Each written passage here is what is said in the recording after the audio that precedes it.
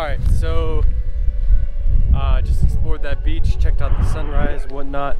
I'm going over to Ie Shima. I haven't been to this island in I think 5 or 6 years. It's been at least 5 years. It's been a long time.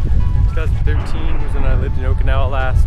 I think it was in 2013 that I went to Ie Shima. Maybe it was 2014. 15, 16, 17, 18, 19. See, it's been at least 5 years. Yeah, it was 14, 2019 now. Though it is the beginning of 2019. Anyway, I'm going to the port. I'm going to the port, it's right in front of me, and I'm gonna jump on a ferry. I'm taking the 9 o'clock ferry to Ie Shima, and then, or Ie Shima, and then I'm gonna go to, I think I'm gonna go see my friend. As long as he's able to meet, I might have to go visit him at work. His name is Shima, which is kind of funny because Shima lives on Ie Shima, and Shima means island in Japanese, so his name is Island, which is kind of cool.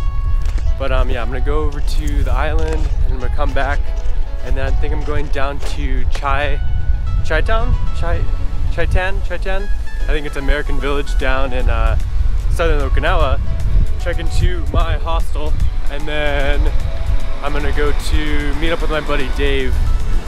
Dave and Dave. So me and 2 Daves are gonna meet up and get some coffee, I think, maybe get some food and some drinks. I don't know, it'll be really good to catch up with him.